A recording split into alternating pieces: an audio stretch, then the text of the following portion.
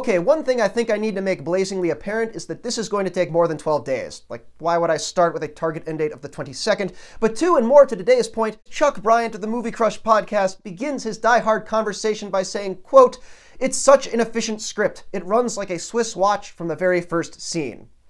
Which is remarkable, because according to Robert Davi, who plays Agent Johnson...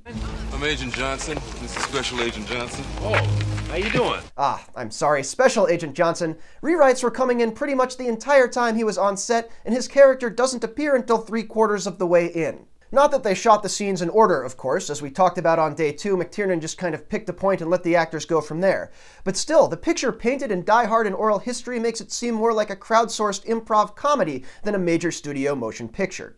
Enough jokes. We'll talk about the funness of Die Hard later, but for now let's just say it's good, because original screenwriter Jeb Stuart's last version of the script from October 1987 was a little heavy. Dan Mazer, one of Joel Silver's script readers, pretty adeptly sums it up as more of a 70s film. What are you talking about? And even then, it was still a Happy Little Elves sequel compared to the original book, Roderick Thorp's Nothing Lasts Forever. Its predecessor, The Detective, was made into one of the first films to deal with adult themes like homosexuality, albeit pretty ham-handedly to a modern audience. You're not gonna tell my parents, are you? With Frank Sinatra in the lead role, The Detective achieved moderate success, and so the manuscript for its follow-up had been kicking around Hollywood for over a decade, earning rave script analyst reviews like, "Whatever the point of this novel is, it escapes me. Not recommended." Plot-wise, there is still a police detective in a tall building, but because Sinatra was still in consideration, this detective is very old, and the terrorists are just terrorists, and the female lead is the detective's daughter, and everybody dies. Yay. The published novel revises this somewhat, everyone but the detective dies, but for reasons that seem to escape even him, Mazer flagged it as consider in 1986.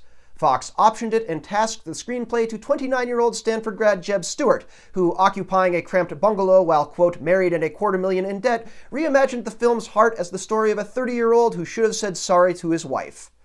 Go figure. Still, the story remained dark, and Steven D'Souza from 48 Hours and Commando was brought in to promptly yank it much too far in the other direction, resulting in 145 pages of sprawl fleshed out with additions like a pretty stewardess, cute girl, pretty girl, and groan-inducing stage direction like McClane smiles with just enough of a sigh to know that he's as wistful about things that might have been as she is.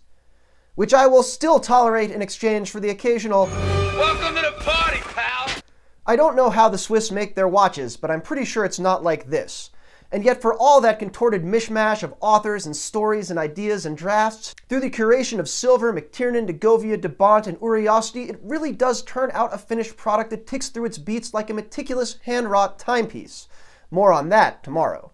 I'm Cosmo Catalano. Until next time, yippee-ki-yay, motherfucker. Adjectives on the typewriter, he moves his words.